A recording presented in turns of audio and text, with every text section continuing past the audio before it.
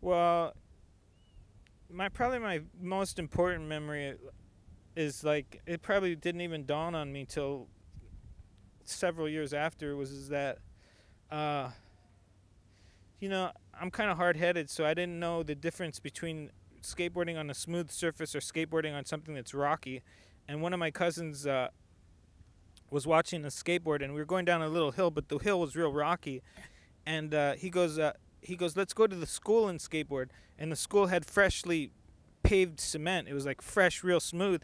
And he was gliding. He wasn't skateboarding. He was like gliding, and I didn't realize that until like maybe like a year ago or something that he was looking for a smooth surface to skate rather than riding on rough stuff that we were riding on because I'm kind of hard headed. So, but when I realized that, I realized like wow, that was pretty amazing that at probably such a young age he knew like to glide.